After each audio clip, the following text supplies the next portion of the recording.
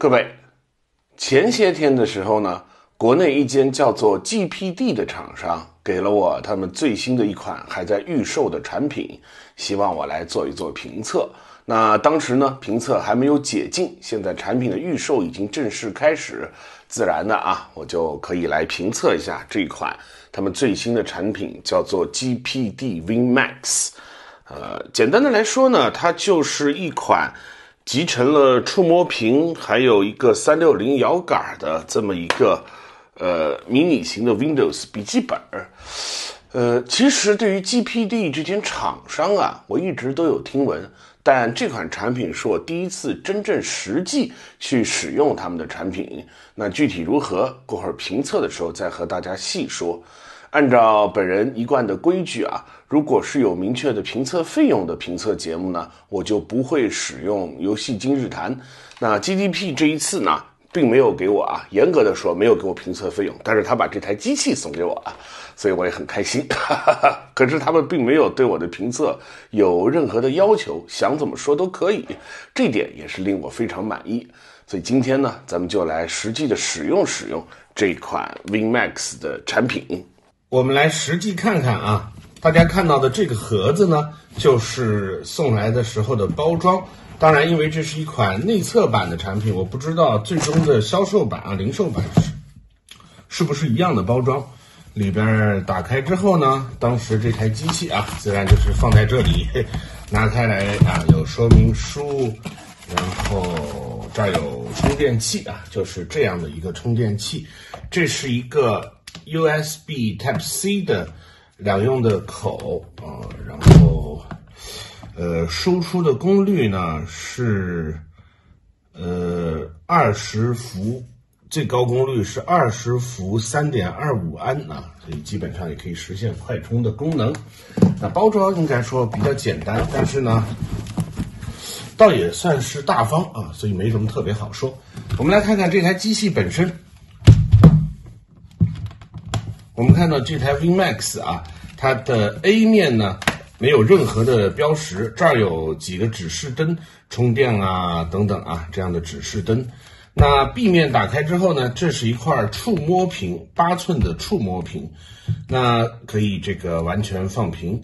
那 C 面这边呢，集成了这是一个全键盘然后这儿开关键 Select 键，以及这儿有一个 Xbox 的 Home 键。那这是电源的开关，集成了摇杆按键这个是厂商告诉我，这是集成了一个360的摇杆。那我个人实际使用呢，大家看到在这样使用的时候，背面这个是 L1、R1、L2，实际使用的时候呢，基本上以我手的大小来说，我觉得这个手感还算是相当的不错。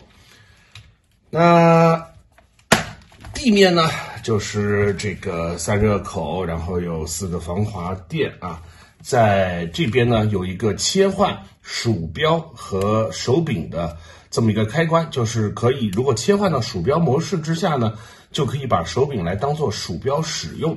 在这边呢，除了一个网口之外，还提供了一个 TF 的口。因为整个机器是500兆的不是500兆500 GB 的一块 SSD，所以可能考虑到有些人大约是不够用，就提供了这样的一个 TF 的接口，我觉得也是挺有必要。我们现在实际的开机，来看看这台机器的使用效果对于这样一台呢笔记本，当然你可以把它用作生产力的工具，但是我相信更多的人去购买它的时候会注重它的游戏功能。那我 Steam 上的游戏呢不算是特别多，也装了几个给大家看看实际的使用效果我们来测试一下。因为本身呢这块屏幕是触摸屏，所以自然而然的呢，我比较习惯是使用触摸屏去操作。如果你不需要特别复杂的鼠标操作的情况之下，这块触摸屏所提供的这些基本的操作已经足够用。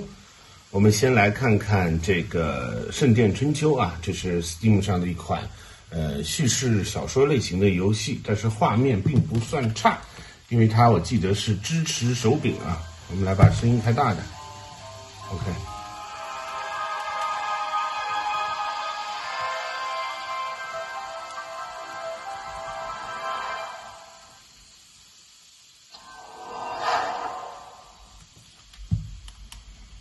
按着硬件继续。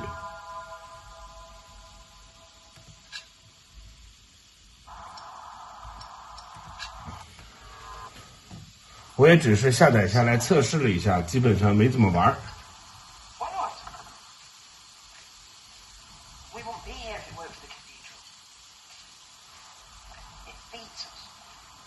对于这样一款消耗机能不多的游戏，显然这个 GPD 的这个 Win Max 还是可以胜任的。过会儿我们再来看看它的实际的这个配置的情况啊。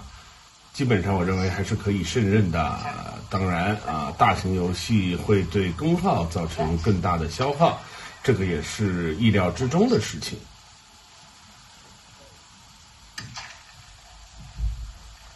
OK，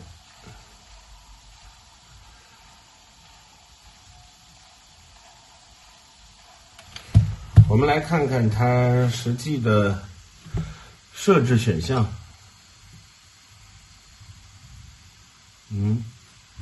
叫双击嘛，这就麻烦了。用触摸。OK， 我们看看画面啊，它没有。这个也没有什么可设置的，毕竟这样的一款游戏，对于画面的要求啊，对于这个配置的要求也是非常的有限。我们再来看看另外一款游戏，我在中也装了这样的一款啊，这款呢基本上接近3A 游戏的水准，但是它是上世代的游戏，就是这样的一款《龙之信条》。我们来看看在这个 Win Max 上面的表现啊。我玩的时候，我比较喜欢把它调节到这样的一个角度啊，似乎是最佳。包括在这个手柄的手感，我觉得在这个角度也是最舒服的，比较接近于一个大号掌机的体验。那机器本身并不算重。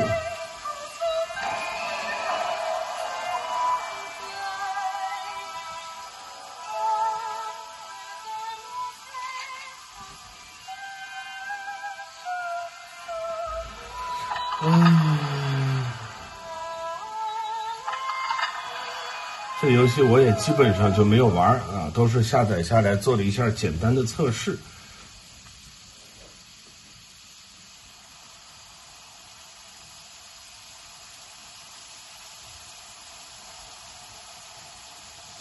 这是一开始的时候吗？怎么又给我弄到一开始了？好吧，也没有关系了。我们只要看一下实际的表现效能。等一下，我们是不是应该把帧数打开比较好？但是其实也没所谓。OK。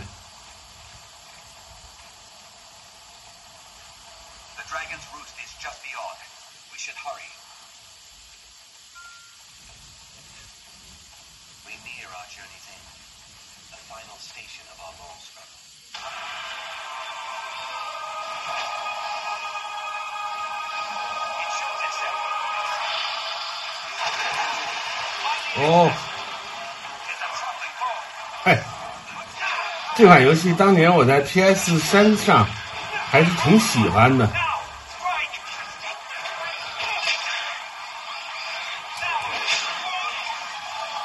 没想到现在可以用这种接近掌机的体验来玩。当然啊，这款游戏本身也是有 NS 版本的，但是购买一个 Steam 版本嘛，当然会比 NS 版要便宜不少。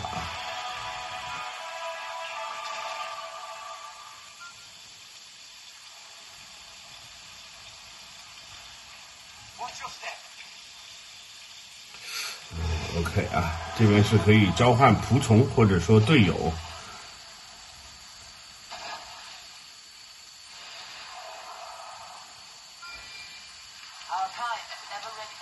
OK。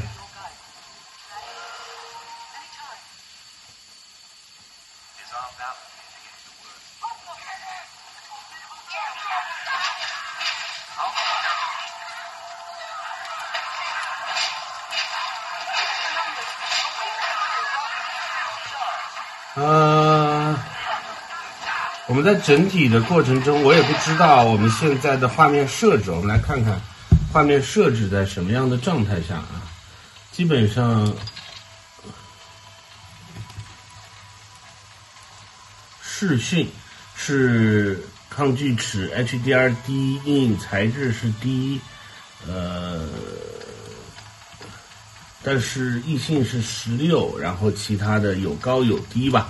那当然，因为屏幕本身只有8英寸，所以实际上的观感是非常好的。我也没有觉得好像在特效上有什么明显的缺失。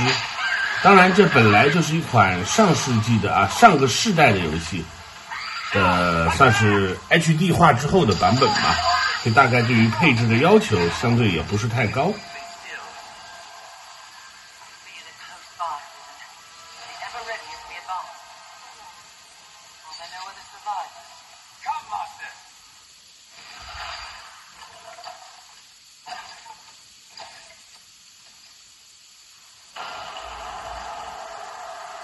哦，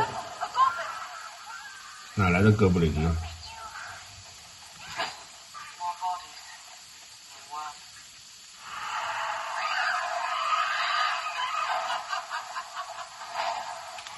好，我觉得我们测试到这里啊，就是这个游戏在这儿试验一下就可以，因为整体来说，我觉得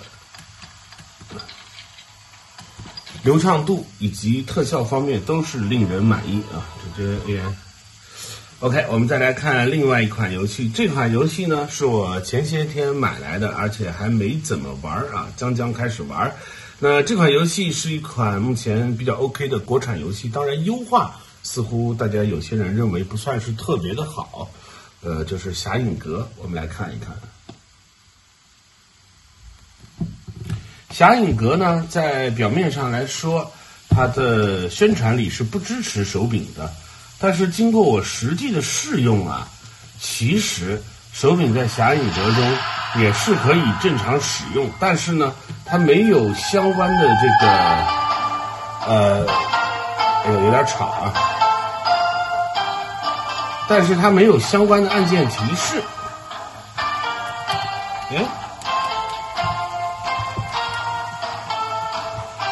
怎么？我记得是可以。OK， 直接继续游戏，按照 A 键也是可以的。所以实际上呢，它的手柄是可以使用，但是没有按键提示，也让人觉得很烦躁。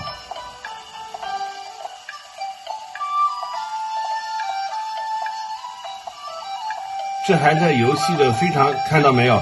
这个对话的提示是键盘的提示，但其实呢，你直接按 A 键也是可以对话。因为这个游戏还处在 EA 的阶段嘛，所以我估计接下来啊会有所改进。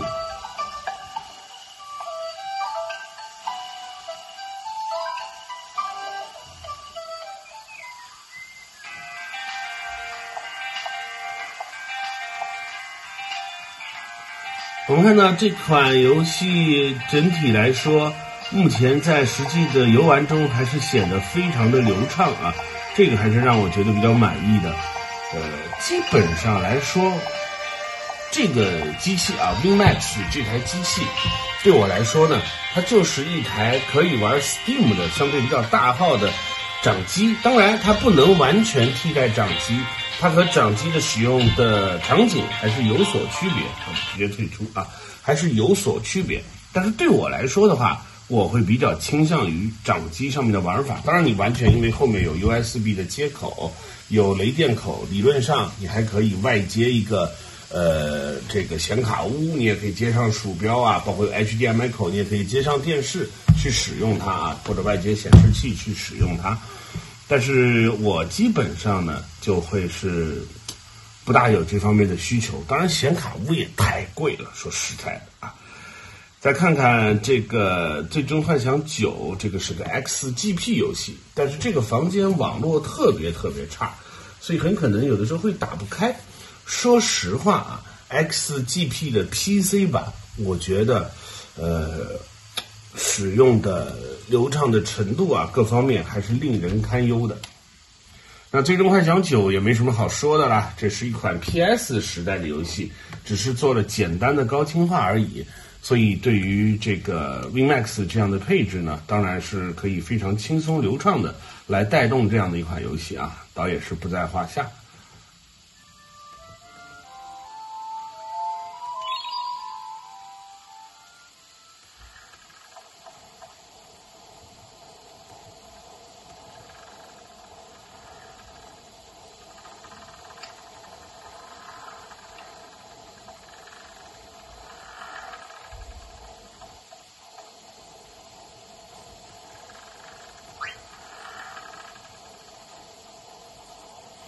这一段都很熟悉了啊，好吧，其实这个游戏似乎也没有什么测试的必要。最后我们再来试玩一款啊，我这个电脑里面装的唯一一款算是大型游戏，就是《福尔摩斯：恶魔之女》。那这款游戏呢，有着基本上3A 级别的画面表现，同时因为优化不太好，说实在的，所以其实还挺吃配置。那我们看到啊，点开之后会有一个错误的提示，就是 Current PC configuration is not supported， 就是你现在的 PC 的配置设置是不支持的，表示你的 GPU 的效能过低。但实际上呢，你这时候就点 Launch the game anyway， 我就是要启动，也是可以正常的流畅的来玩这款游戏的。但是啊，此款游戏的读盘时间相当之漫长啊，不知为何。我在右下角打开了一个左下角这儿打开了一个帧数的显示，因为这款游戏相对比较吃配置，我们看看它实际的这个表现如何。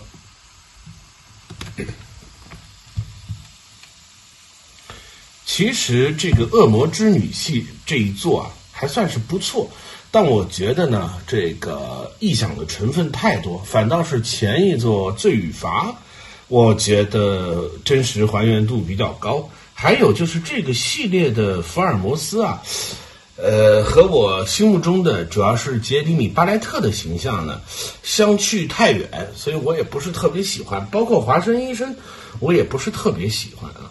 这个游戏读盘非常漫长，给人感觉好像是陷入了一种假死的状态，但实际上呢是没有死机的。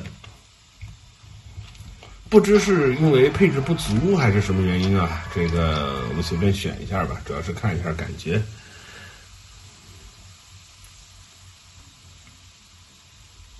又是陷入一个漫长的读盘时间。对于这个实际性能感兴趣的朋友，可以紧盯这个左下角的帧数的显示，到时候看看实际效果如何。那我个人在使用的时候，我感觉到啊，在预渲染的 CG 方面似乎帧数相当的不足，但实际游戏时呢反倒是比较流畅。不知是优化问题还是什么其他的原因吧。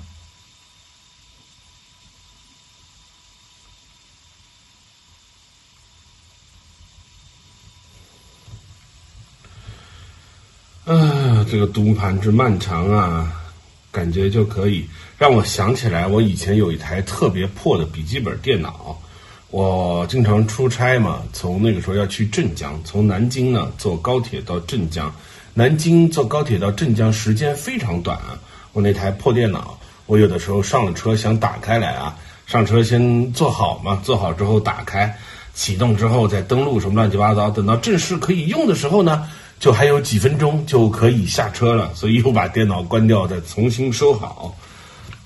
我当年那台电脑但是这台电脑倒不是说每一个读盘都这么慢，读这款游戏啊，读盘确实是让人难以忍受的慢。而且这个游戏呢，有一个不知是 bug 还是什么原因，就是你在交互的过程中，只要你开着网，它每一个交互都会卡一下。如果把网络关掉呢，这个交互速度就会非常快。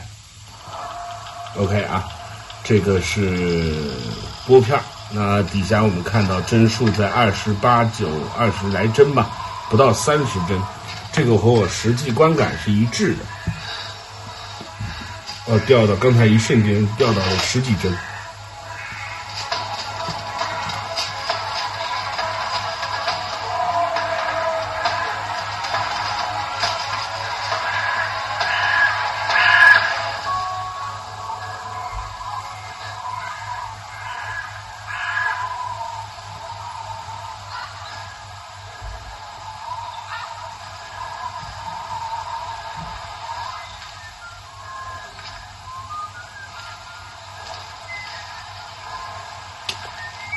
说实在啊，我也不知道它的默认的设置是如何，但观感其实还是 OK 的。因为可能只有8寸屏，加上呢是这个1280×800的分辨率，所以实际观感还显得比较细腻。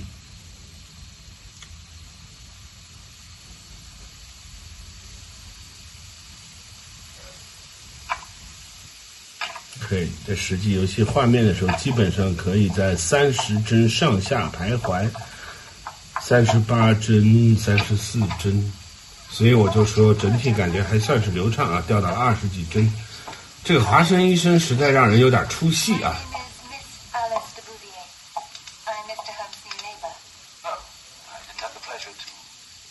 这个女的是一个重要角色啊，玩过的人不要在弹幕里面剧透啊。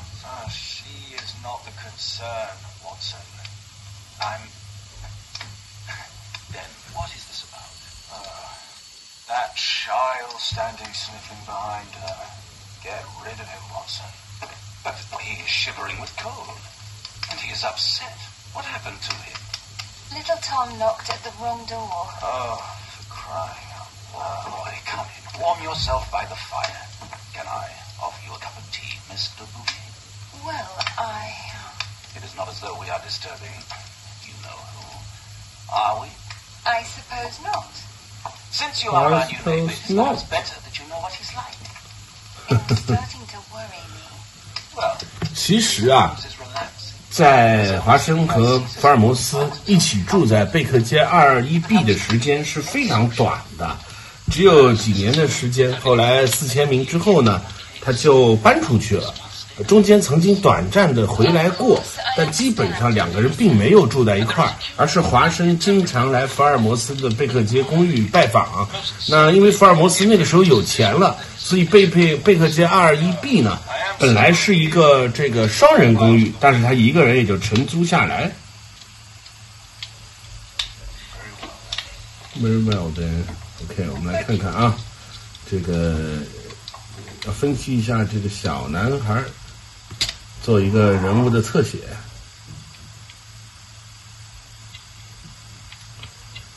在这儿是建立人物画像，应该是最近哭过，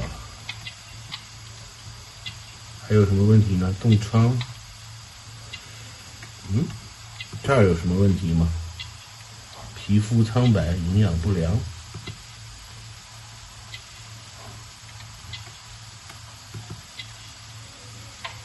整齐的补丁，慈爱的父母。他看到整齐的补丁，想到的是慈爱的父母；我看到整齐的补丁，想到的是穷。还有什么地方？手，应该不是畸形吧？验证观察不准确，哪里验证错了吗？不管了啊，好吧，这个又到交互的时候它就会卡一下，可是我没有把网关掉，但是大概基本上也看到了这款游戏的表现，所以我们把这个游戏把它强行退出去吧。我们再来看看这台机器的实际的配置啊，这可能也是很多朋友关心的。我们来看看，在设置里吧，我也忘掉在哪里看了。系统吗？关于在这儿我们可以看到啊，是 i5 的1035G4，那16GB 的 RAM， 然后也就这些东西了吧，500GB 的一块 SSD， 然后一个触摸屏的屏幕，差不多也就是这样。当然，如果你用它去玩类似于模拟器的东西，自然是没有问题啊。但是版权原因，咱们就不在这儿演示模拟器的实际使用了。基本上就是先给大家看这样几款游戏的使用效果，然后我再来和大家谈谈自己的观后感啊，不是观后感啊，使用之后的一些体验和想法吧。大家也看到了实际的试玩啊，那我来说说这个使用一些天之后的感受。咱们呢，既然是人给我东西啊，咱们先说好话啊。这个当面这赔笑脸，背后再捅刀子。说完好话，咱们再说不足之处。好在什么地方？第一个啊，GPD 这个品牌，其实我早有听闻，但是说实在，在没有实际使用这款 WIN MAX 之前呢，我对于这个品牌是有一些偏见的。说实在的，第一个从外观上来看呢，好像我觉得独创性不算是特别高。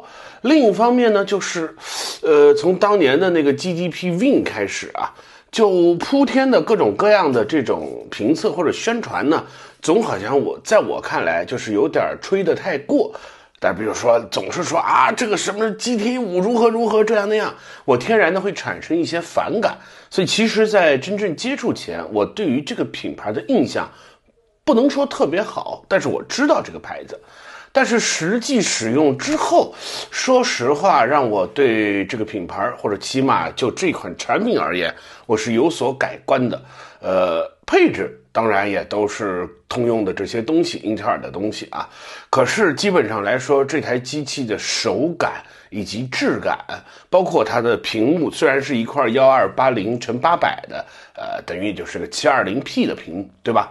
可是实际的观感以及它的触摸的灵敏度啊，在各方面，我认为调教的是相当的不错。尤其是实际上你手握这台机器去玩一些无论是本世代还是上世代的 3A 以及准 3A 级别作品的时候呢，真正是有一种幸福感的。这个是我没有预料到的。说实在，实际使用之后，在这方面我觉得完全 OK。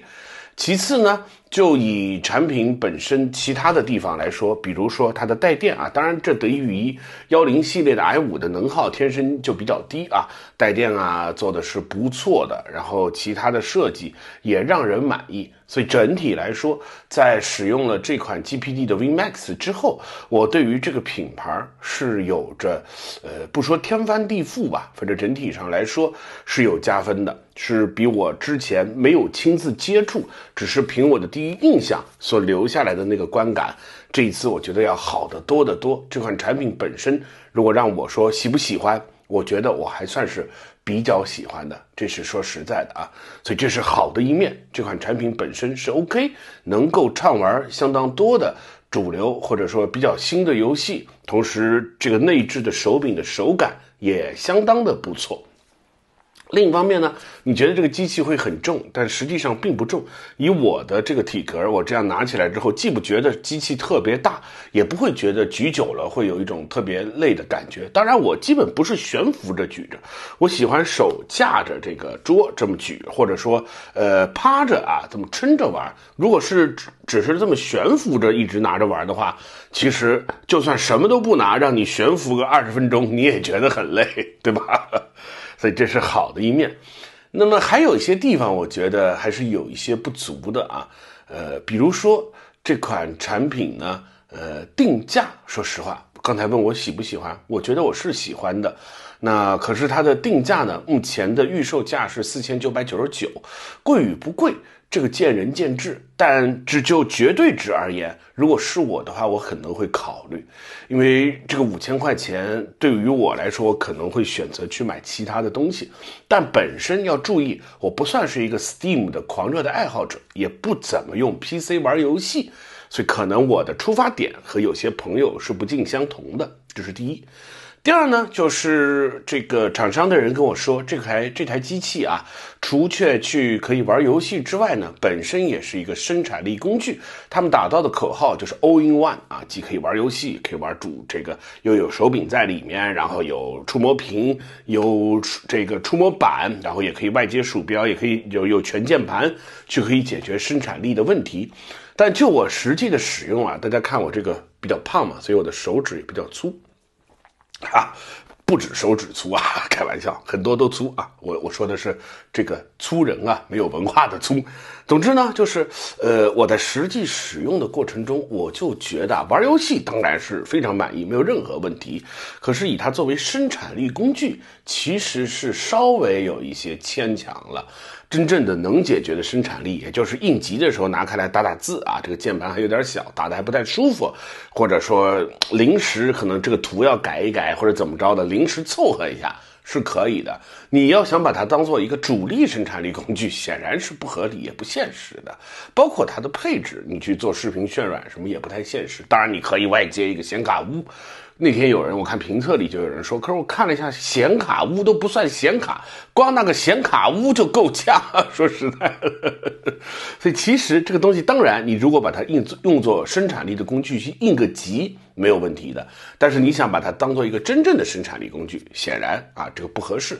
当然你要真是想买一款生产力工具，你也不会去买这台机器，咱们买来主要还是玩游戏的。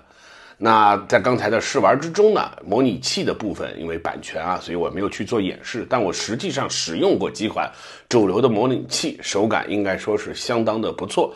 我又拿它玩了一会儿剑豪，然后玩了一会儿1945，这个手感都没有问题，配置当然也可以带得动也不需要担心。所以基本上来说，我觉得这款产品是在原有基础上的一些具有微创新的功能的这样的一款结合了便携游戏功能的 Windows 迷你笔记本。我觉得它的定位，所以你说会相当好像有一点乱听起来，但其实很简单，就是你喜欢用手柄玩游戏，你想要体验一些游戏的掌机感觉的人这个有这方面强烈需求的，同时对于便携性有要求，对性能又不是那么极致追求的人，这台机器或许会适合你，也或许也不适合。总之如鱼饮水，冷暖自知，自己想要什么大概是有数。我呢，只不过是把这台机器的一个初步的整体的使用的印象呈现给大家希望大家能够喜欢。那这期节目呢就到此为止，谢谢大家收看，咱们下期再见。